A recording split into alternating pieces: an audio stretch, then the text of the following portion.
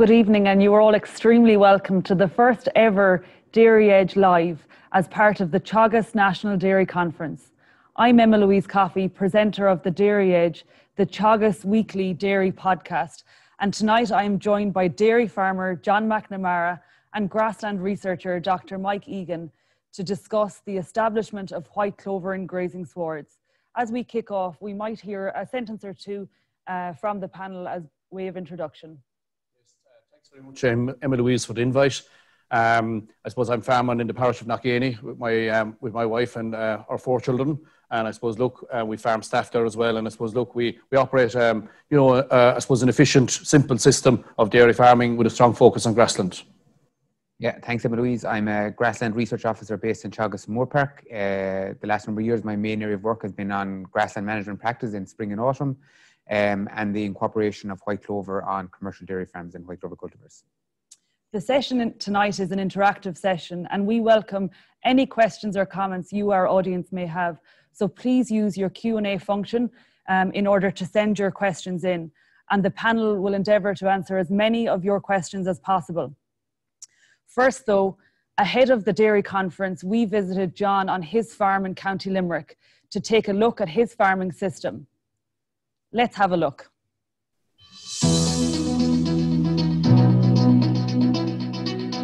I'm farming here in the parish of Knockany in South Limerick.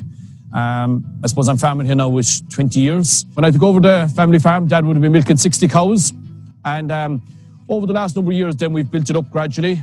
And I suppose that brings us to today, where we're up to 250 cows, as we speak today. I suppose, look, we wouldn't have been able to do that was it not for the grass that we've, over the number of years, that we've learned on how to grow it, how to manage it, how to utilise it.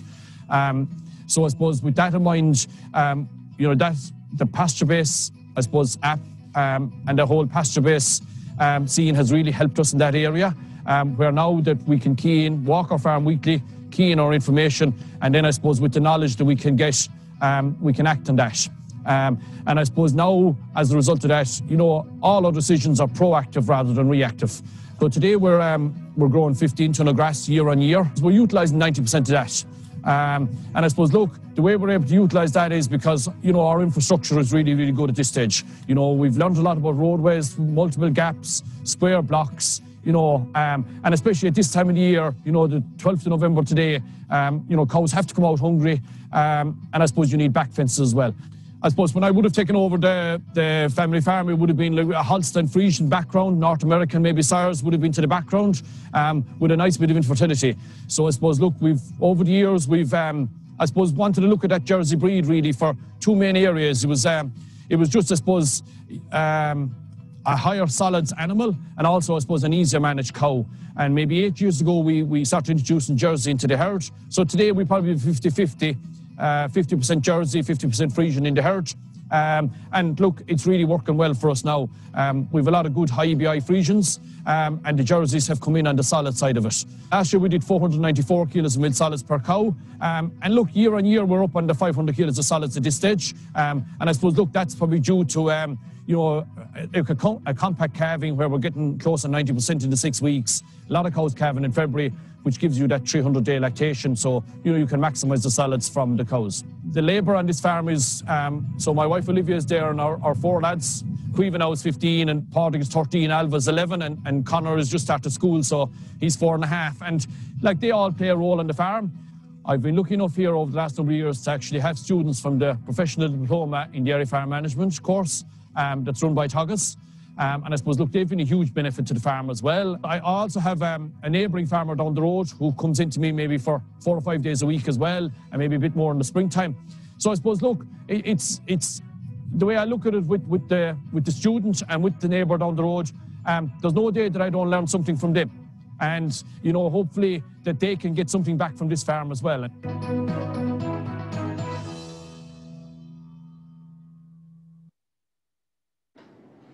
So John, the footage has given us a great insight into your farm.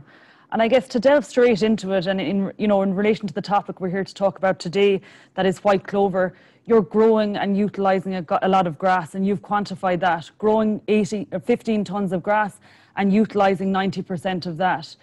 Why clover? What is clover going to offer your farm?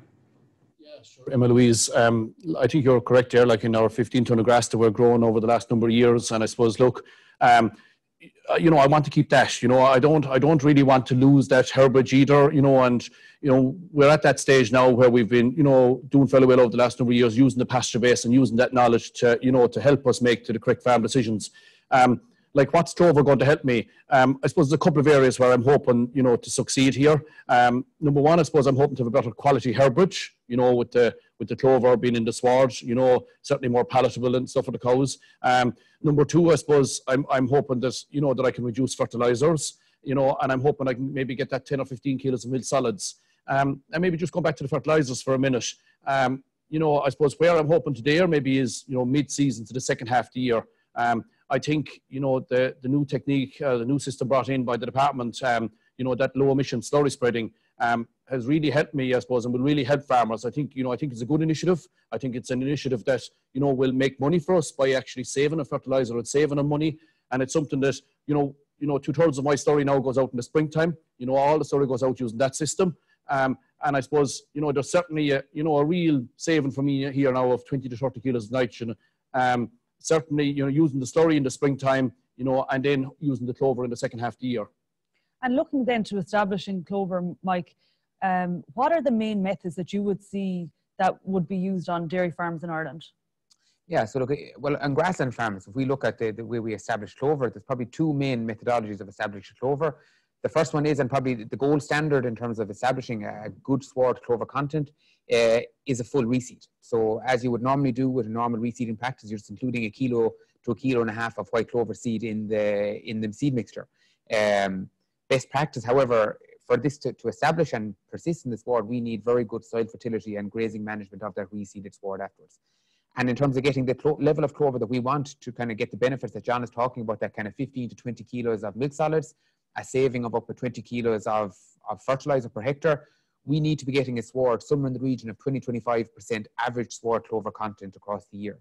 And to do that, the best way of establishing that kind of percentage of sward is on a full reseed. The second method then that we can do can be successful, it can be more challenging, is oversowing. So you're putting white clover seed into an already existing and growing perennial ryegrass sward. This can work. John has done it and he'll talk about it in a while. This can work quite well as well, but it's more tricky to do it. The success rate is much lower because, again, you're putting a seed into an already actively growing sward. And in terms of oversowing, there's probably two main methods. The first one is broadcasting with a fertilizer spreader or a applicator behind the quad, or the second method is using a machine like a 9-buck guttler, and John will discuss what he used on his own farm. Again, when you're using this method, earlier on in the year is much, much better because you still have adequate soil moisture in kind of April, the first half of May. You still have a long enough of the grazing season to try and help that clover to establish and persist as much as possible before it gets cool in the autumn and into the winter. So it'll have a much longer season. And again, you're talking about a higher seeding rate of somewhere in the region to 2 to 2.5 kilos of clover seed. But the easiest thing with an oversowing is putting the seed out. Before you do that, you need excellent soil fertility that clover is not going to establish or persist if the soil fertility is poor. You need very good grassland management in terms of ensuring that you graze that sward correct afterwards. And John can go through some of the practices he have done, but kind of mainly what you need to do is treat that like a reseed. You need to keep extremely low covers on it after oversowing for at least 3 grazing rotations, hitting at 11, kind of 1,200 kilos max.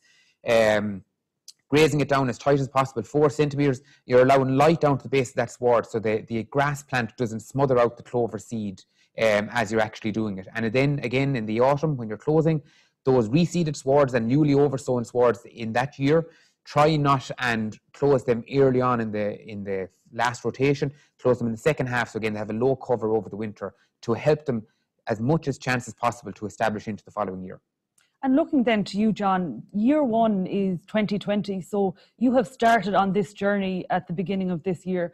Can you talk us through the year, what methods you used? So I suppose just for way of context, it's a 70-hectare farm. So, I mean, give us the quantity of hectares that you have reseeded as well. Yeah, Emma Louise, yeah. I mean, I think, I suppose, look, on the little knowledge that I have after 1 year at it, you know, I think, you know, it's going to take time. I don't think clover, you know, can go 100% to a farm, over say a short period of 2 to 3 years. I think it's going to take time. It's going to need to develop on farms over time and stuff. And that's only kind of my own knowledge. After 1 year, I suppose. Look, it's interesting how Mike just mentioned the different methods there, because I suppose I actually tried all three, and it wasn't as if I set out to do anything. But look, we reseed every year. Okay, we're reseeding with a long number of years at this stage. But I suppose we started off in April, where we just broadcasted out.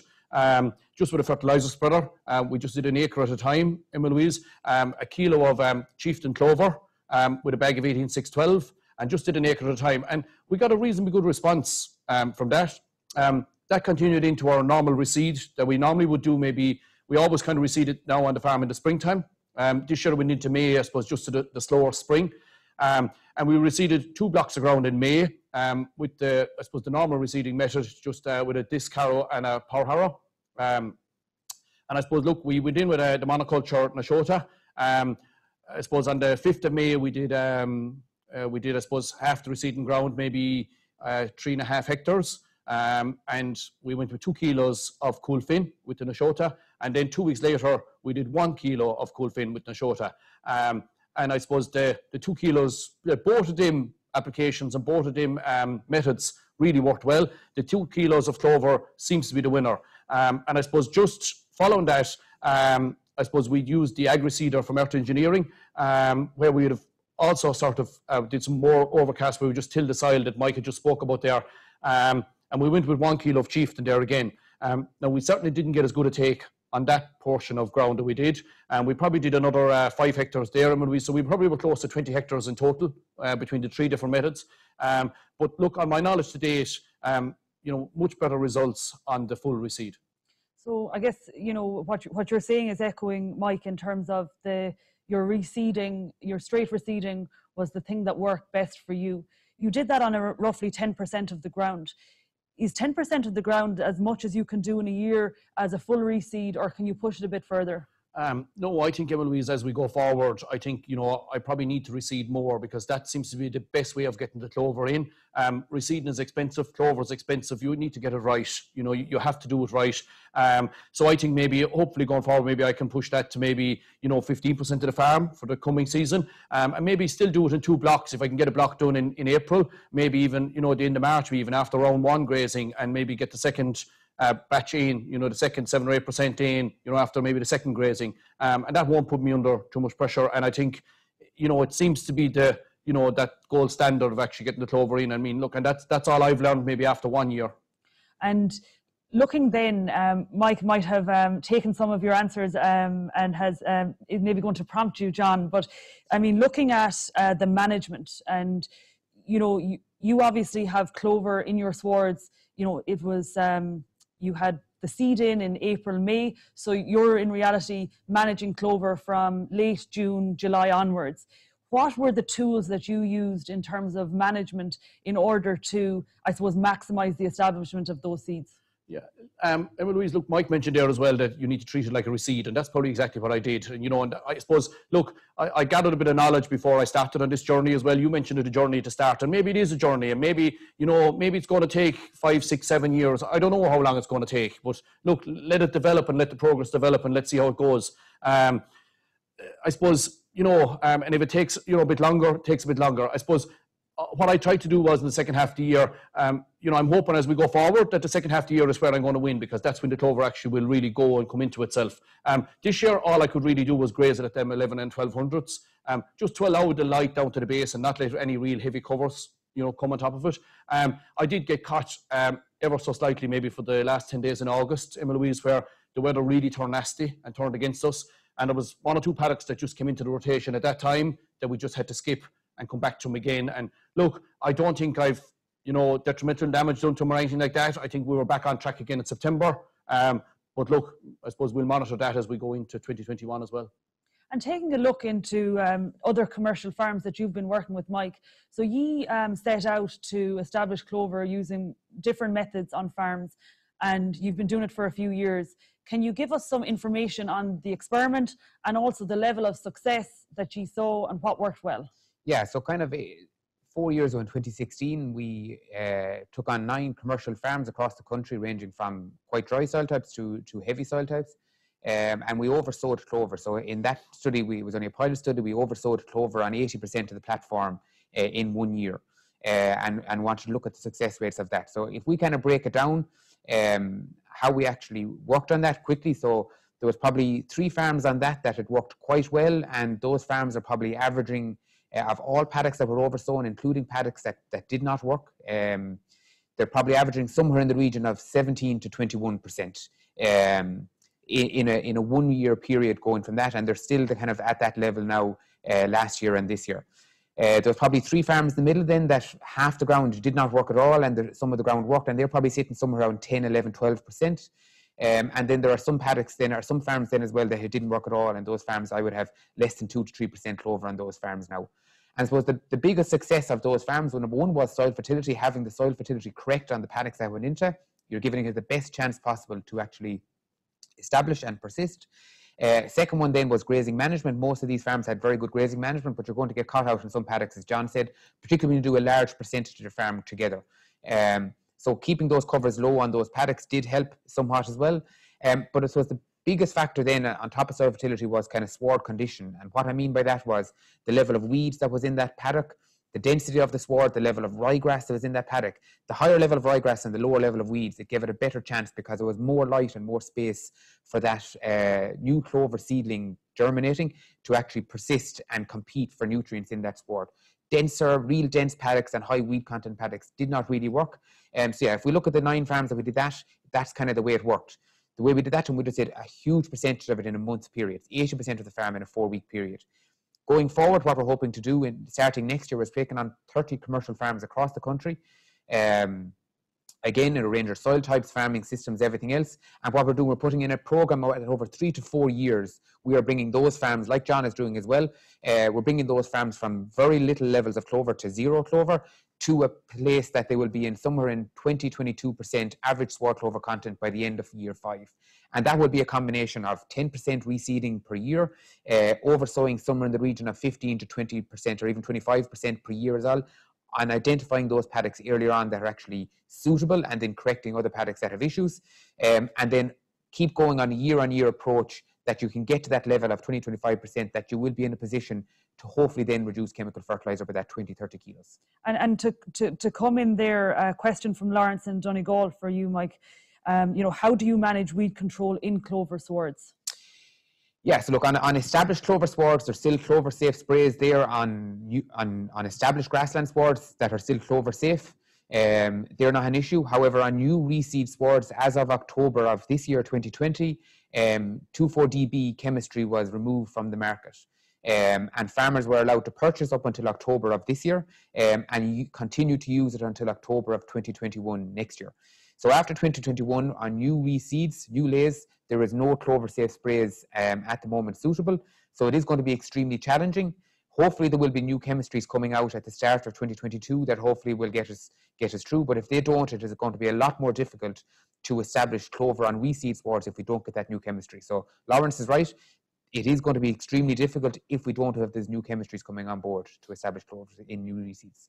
And John, one of the things Mike mentioned was grassland management.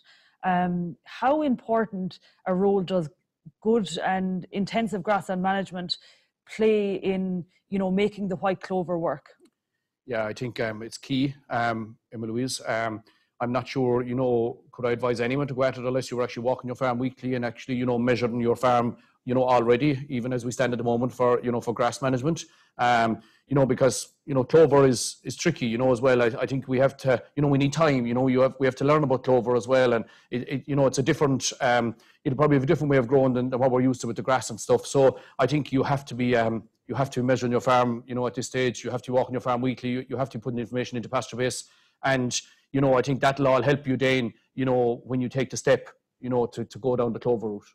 And another step further on, soil fertility is something Mike has mentioned is important. Like, where's your soil fertility at? And is there any, I suppose, key component in terms of pH, P and K that you're chasing on farm, in order to make your soil suitable? No, look, I think Mike is right there, Emma Louise, and look, and he's coming from the research trials as well. That Look, I suppose I'm using the pH of 6.3 to 6.5, you know, that it has to be at that.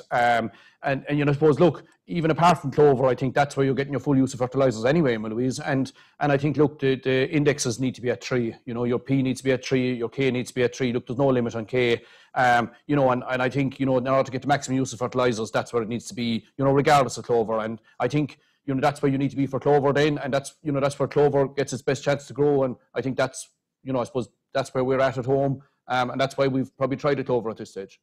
And another question then for you, John, from Adam, and it's looking at oversowing. Is it a viable option on heavier soils? And I guess, you know, you are farming on a heavier soil type, so a comment from you on that. Yeah, look, I'll probably just need more time, Emma Louise. I think the broadcast with the fertiliser spreader in April really worked well. Maybe, you know, maybe that was because it was done in April, and maybe that's why that has worked better than the stuff we did in June and July, you know. I think certainly I will try it again because I won't be able to afford to reseed, you know, that 25% in any one season. So I certainly will do a bit more oversowing again in 2021, but I still will think that the reseeding is the way to go. And Mike, from a research perspective, or indeed your commercial farms, you know, have you experience or knowledge on heavier soils, you know, in terms of any guidance for farmers out there? Yeah, so look, on heavier soils, it is going to be more challenging because of waterlogging of soils. In terms of a research capacity, Moorepark and Clonakilty are quite dry soil types. However, Solihead has gone back into clover now, and historically, James Humphreys would have done a huge amount of work on heavy soils and maintaining and establishing clover on those heavy soils quite successfully over a number of years in Solihead, and continue to doing it today. Of the 9 farms that we originally did, 2 of those farms would be quite heavy farms in terms of high rainfall and wet farms. It was more difficult to establish it on those farms, but it did work on a percentage of the paddocks rather than on a whole farm basis. And those kind of farms are in that middle third now that are at that kind of 10-12%. It is more difficult. In this new program that we're putting in place in terms of 30 farms, we are going looking at some of the heavy soil program. And also Donald Patton in Ballyhaise, as of this year and next year, is putting clover into Ballyhaise again, which would be a heavy soil farm. So it is going to be more challenging. We haven't a huge amount of work done in terms of research capacity outside of Solihead, but they have a number of years work done. But we are looking at it in more detail now on commercial farms, but also in Solihead and in Ballyhaise. And I guess, you know, it all comes down to management again, and it's what you're talking about. Exactly, yeah. You know, and you know, the higher level of management, and it's similar to any sort of spring and autumn grazing in terms of moving animals off the ground and on-off grazing, multiple access points. You know, another thing that comes up time and time again in terms of white clover and, you know, maybe a barrier is bloat. And, you know, I suppose a comment from you, John, in terms of have you experienced it in the latter half of the year? And maybe then to you, Mike, in terms of information you might have on it too. No, not really, Emma Louise. I suppose, look, you know, I'm not looking for a sward either that has, you know, 30-40% clover in it. I suppose I'm trying to look for a sward that has that 20% clover and, you know, and get that into as many paddocks as I possibly can. I suppose what I tried to do this year was, you know, I never left the cows into the clover pastures, you know, with any real hunger. And I suppose that stopped the gorging of themselves. And also we tried to we held the herd until everything was milked and then put the full herd in together. And look, so that's kind of what I did, just listening to the knowledge and the research that was out there where I thought there could have been issues. And look, thankfully to date, you know, I can't say that we've had any issues with it. So that's how I managed it to date. And some follow-on practical tips? Yeah, so look, in terms of bloat management, it can be an issue, and in Clonakilty, particularly in the very early, in the first and second year, it was an issue because of extremely high levels of clover. Over the last number of years in Moorepark and Clonakilty, when we were averaging, as John said, that 20-25%, and that's kind of the sweet part in terms of getting those benefits in terms of increase in milk solids and potentially being able to reduce that 20-30 kilos of nitrogen when you're at that 20-25% clover. So it hasn't been an issue on Moorepark or Clonakilty the last number of years, but there are key things that you can look out for in terms of if you have clover on individual paddocks or across your farm. The first one is excessively high levels of clover. And again, if you're looking at that, anything above kind of 40-45%, it generally happens in July, August time and into early September. It can be a high risk period for bloat. Putting cows into a paddock on kind of damp, wet morning when grass dry matter can be low, and that can also be an issue on grass-only paddocks as well. And then on very low covers as well when you have high clover content. So if you can get all one or all three at an individual time, it can be an issue. Preventative is better in terms of if you know you're coming to a paddock that has quite a high level of clover tomorrow, putting bloat oil in the paddock water trough today and tomorrow, And also, as John said, holding the herd up, letting them all out together. But a key management strategy that we've put in place here in Clonakilty is putting up a small wire for the first hour and a half to 2 hours of the initial grazing to remove that big gorging process of the clover. It makes them graze some of the grass paddocks as well. But it hasn't been a huge issue, and it only is really an issue when you have these excessively high levels of clover content that we haven't seen on commercial farms and haven't seen it in the research farms in the last couple of years either. So it's all in the management. Another question for you, Mike, coming in from Gareth. Is it possible to sow clover mixed with slurry? So I've heard this before, and putting it into the slurry tank and spreading it out. So the key risk with this is, I've never actually tried it, but I would imagine the key risk with this is if you're putting it into the slurry tank in the yard with 2,500 gallons, you're driving down the farm roadway, bumpy roadway, you're not guaranteed that 2 or 3 kilos of slurry is going to come out uniformly across that acre of ground that you're driving on. So it can be much more challenging to put that out, unless there's some sort of adapter that I'm not aware of that you can put in as you're injecting it in. But the variability of that seed coming out uniformly across that 2,000 gallons can be much, much higher. Again, coming back to the basics, using a machine or even doing an acre at a time with a fertilizer spreader is much more successful until we have some more knowledge on that kind of putting out a slurry spreader. And a question then coming in for you, John, from Tom. Will John change his fertilizer program on his clover swards next year? Yeah, I think I will, Emma Louise, but not maybe in the first half of the year. You know, I mentioned already about the less, you know, that low emission slurry spreading. That's going to give me extra nitrogen. I know that. That's going to give me extra nitrogen in the springtime next year. So, you know, I'm going to go with that half bag urea in January, maybe the same in March, and, you know, maybe the same towards the 1st of May. So I'm not going to have any more out than maybe, you know, 70 units by the 1st of April, which would include slurry, and maybe not any more than 85 units by the 1st of May, you know, which includes the slurry. So, like, I'm hoping to cut back my 20 or 30 kilos of nitrogen, but it'll be done, I'd say, from the 1st of May on, Emma Louise. It's really when I'm hoping that the clover will kick in for me. You know, and, you know, maybe it'll take a few years for this to happen, but that's what I'm working on. I'm working on maybe a unit a day through the summer months, you know, and if I have to follow up with a bit in August, but I think I'll be doing it paddock by paddock as well. Not every paddock will work 100% with the clover, but I think the paddocks that are working with clover, certainly on the second half of the year, I will be pulling back to nitrogen and dim, yes. I think that's a key thing that John said there. So I think we have to treat this on a paddock by paddock basis. And when you have individual paddocks on your farm that are at that level of clover, that we're confident we can get the extra nitrogen in terms of fixation, they are paddocks that we can target to potentially reduce fertilizer for 1 or 2 rotations by half in the second half of the year. But again, just a key thing just to get across in terms of putting clover in to be able to reduce chemical fertilizer. If John has put it in this year, but he's not in a position this year, even if it worked successfully, to reduce the nitrogen on those paddocks, because it does take up to 12 months for the clover plant to be in its position to be able to fix nitrogen in it. So it is the second year on those paddocks that have high enough sward clover content, that above 20-25%, that then we can target on those individual paddocks. And as we continue to get more paddocks on your farm like that, you can target more and more of your farm that have the high levels of clover to kind of reduce that fertilizer in the second half of the year. There are a few questions, Mike, coming in relation to red clover. I know not specifically on white, but you know, you may be in a position to answer. What about the role of red clover for silage? You know, is there any research planned, or is there any evidence of this working? Yes, look, there was a lot of research done in Athenry as part of the organic farm programme, and even Patrick Kiley in Grange a number of years looking at red clover in silage. It can work very, very well. In terms of our programme going forward, we are going looking at including red clover in silage paddocks as part of this. I think we have a huge abundance of work on white clover that we know it works. We're only starting kind of in more recent years again on red clover, but it is something that we can look at. And I think if individual farmers are putting it in, I would do it on a proportion of your silage ground, rather than doing it on a large proportion and maybe rotate it within your dedicated silage ground, that it can work. And then you can have individual paddocks or on your dedicated silage ground that you can then reduce your fertilizer for your first and second cut silage. But it definitely will work. But as I think we need a little bit more information on these commercial farm aspects to get it kind of in place as well. And another question to you, Mike. How do you stop clover from taking over the sward? Yeah, so look, we have learned a lot from Moorepark and Clonakilty, and the biggest issue that we have kind of learned with in terms of our grazing management, the first thing, if you have very high levels of clover content, don't close them early in the last rotation, because they're going to lose herbage over the winter if they have excessively high levels of clover content. So close them later on. It will allow the grass plant to compete with the clover and kind of recover.